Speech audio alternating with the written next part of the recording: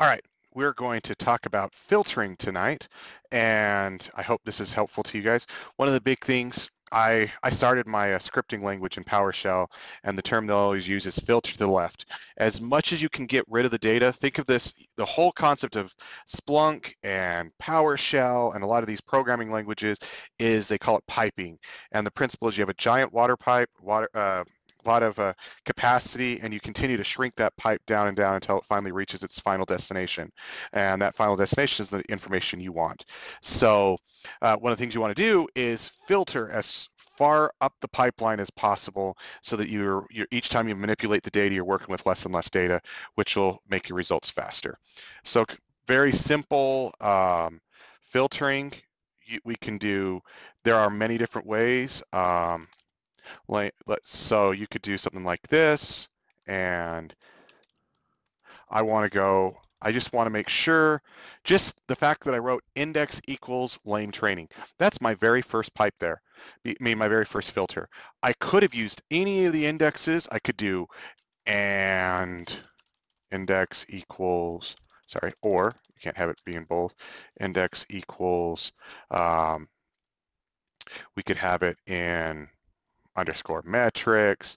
We could just keep adding on these metrics. And so each one of these, I'm going to search more data.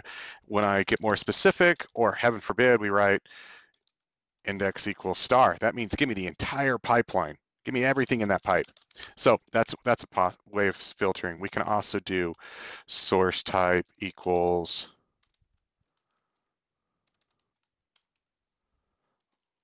well, I can write lame con. So instead of coming back with lame DNS and lame HTTP, it's only going to come back with the lame com files. That's another means of filtering. I can also do something like this, source IP equals 10.0.0.1. That's another form of filtering to the left.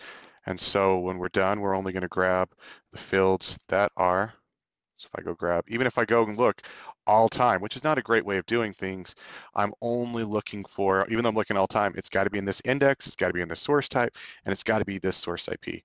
So that's another means of doing it. And the last thing I want to point out is always remember that you can use things such as ands and ors. Ands and ors will allow you to, for example, I can do source IP is 10.0.1 and dest IP equals 10.0.0.18. I use that because I know this field here. That means I'm going to get back a smaller subset. I'm only going to get the communication between those two machines, much smaller. Whereas, but just so you're aware, and is explicit, in the implicit, sorry. And that means even though I didn't write and here, it's implied. And so in reality, the script that's being sent to Splunk reads like that. The only one you have to specifically call out is or. Now, I just want to point something out. This isn't going to work. You need to be careful with the way or works. Or, when you read this, you're going to think it's going to be index equals lame training and con log, and the source IP is either 10.1 or 10.18. But the way it really reads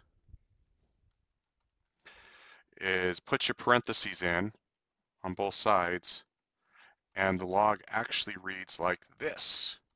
So it's got to be index equals lame training, source IP equals lame con, source IP equals 10.1, or, and if you don't call it an index, guess what it's going to say? Index equals star. Source type.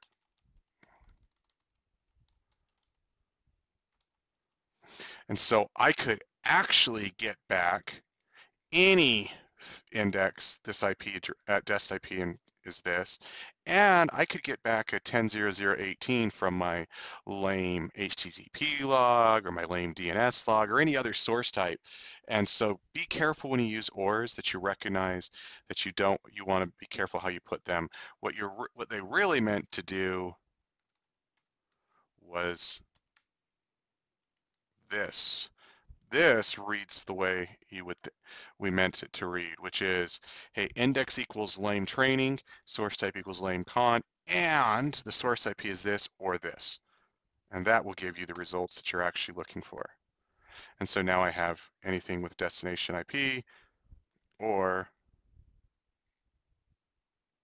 source IP differently. Anyway, so that is the basic premise behind filtering.